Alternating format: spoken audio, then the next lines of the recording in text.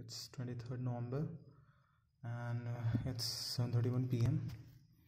and this is my today's work to do list. And I woke up at 5:30 to 6:30. I literally read, and I took a break after that, and 7:30 to 10:30 I did my English mock, I did my vocab. I didn't did rules one, but I gave a few articles reading, then I took break, and after that it was completely break.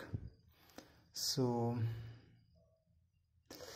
by the way, I'm gonna do my YouTubing and journaling.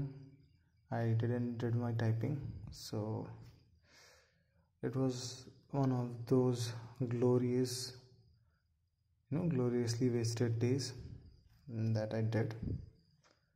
And see you tomorrow.